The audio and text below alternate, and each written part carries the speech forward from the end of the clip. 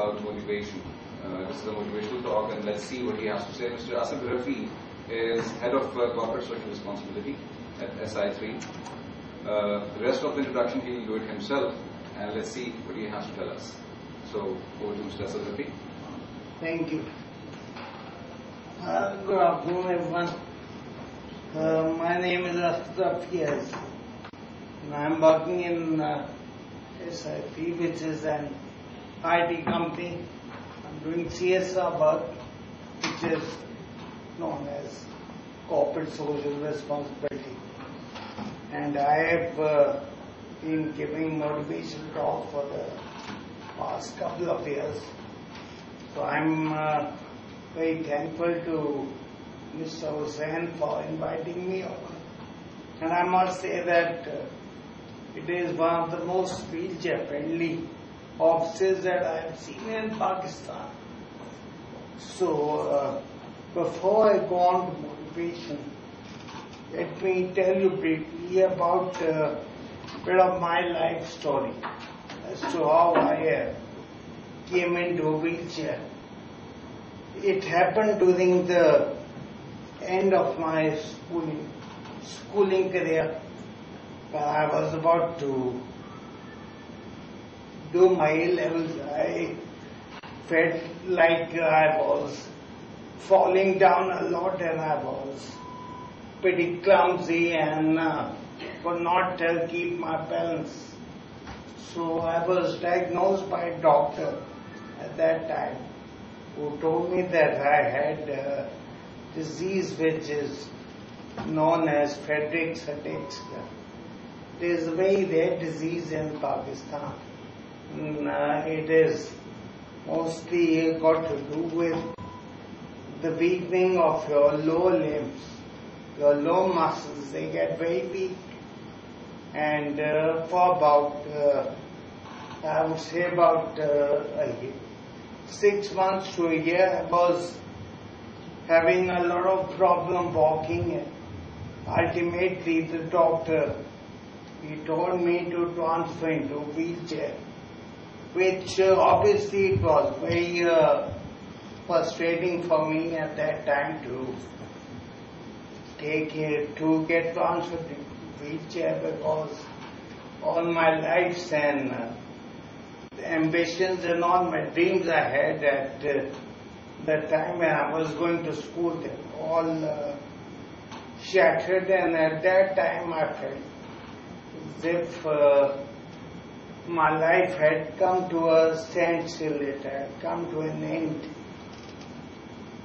So, but over the years, in the beginning it felt like this wheelchair, this was like a prison for me, because it confined me from where I wanted to go and what I wanted to do. So it took a lot of comforting from the doctors to tell me about the advantages of being in a wheelchair. But I would say that over the years, number one would be never to give up in life, which I've also learned from my inspirations which I have, which I will talk about to you a little later on. Number two would be to have complete faith in God, which is a very important part of my life, having complete faith in God and always to ask for God's help in whatever situation I am. And lastly, the most important one for me would be to always believe in my abilities, which has led to my giving these motivational talks, because I can tell you that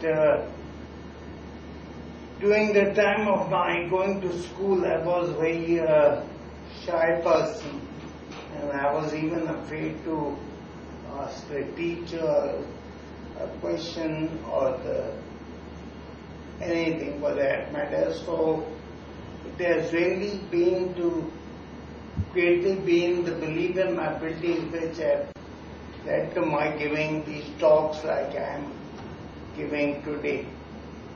So, I would say these three things have played a very important role, and because it is very important to be positive when you are faced with an obstacle in life like I am.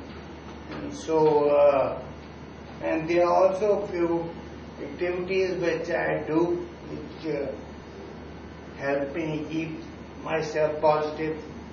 And the first thing would be swimming, because a lot of people, they get surprised when I tell them that I do swimming, but let me tell you that I have been swimming for the past 15 to 20 years and I have had no problem at all while swimming, because swimming in fact gives me the chance to move freely, which I am not able to do being in a wheelchair as I am confined to a specific place. But swimming gives me the ability to move freely, and when I see other